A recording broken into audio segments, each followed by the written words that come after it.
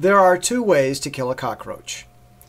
One way involves the same way to prevent its intrusion in the first place: starvation.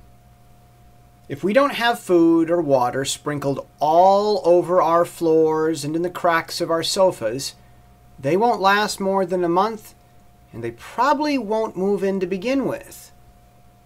The second way is with poison. Cockroaches poop and pee and make our houses stink. Outside, they keep the world clean because the rain cleans up after them. They'll only visit to clean up houses whose keepers don't clean up after themselves. And that's the point. I'm Jesse Steele, jessesteele.com.